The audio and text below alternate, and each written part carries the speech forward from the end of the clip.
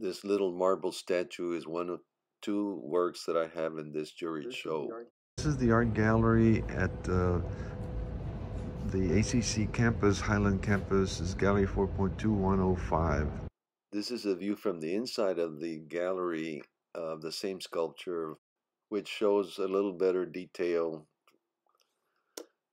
You can view this show until December 9th if you're in town. That's one of the students in my class. And this is another student, Diane.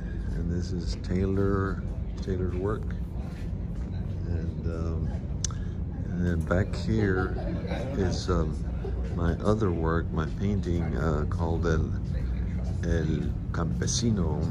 And it's oil on canvas, and it's an honor to have two artworks in this juried show, a sculpture and a painting.